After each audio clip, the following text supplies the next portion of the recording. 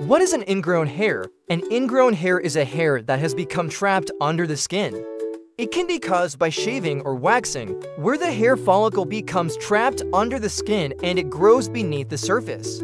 This can also happen if you pluck your hair and the hair follicle gets ripped out but stays under the skin. Ingrown hairs are most common in places where the skin folds, like the armpit, groin, and face. They can be itchy, painful, and even infected.